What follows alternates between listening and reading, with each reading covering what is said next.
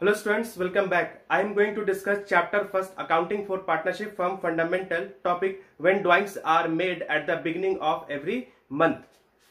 A withdraw 6,000 per month in the beginning of every month for 6 months, year ending 31st March, interest at the rate 8% per annum. Beginning of every month, अप्रैल, मई, जून, जुलाई, अगस्त, सितंबर, अक्टूबर, नवंबर, दिसंबर, जनवरी, फरवरी, मार्च सारा लिखा है। 1 अप्रैल to 31 March 12 month, 1 May to 31 March 11 month. इस type से last तक हम लोग आएंगे। 1 March two 31 मार्च 1 month. इस क्वेश्चन में 6 मंथ लिखा है, in the sense April, May, June, July, August, September count नहीं होगा। रीजन 31 मार्च का है। अक्टूबर, नवंबर, दिसंबर, जनवरी, फरवरी, मार्च हम लोग लेंगे।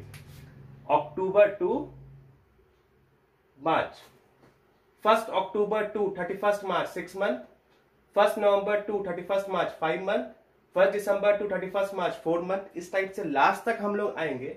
1 March two 31 March 1 month.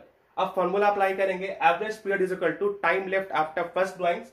1 October to 31 March 6, 1 March to 31st March 1, 6 plus 1 divided by 2, 7 by 2, 3.5 month।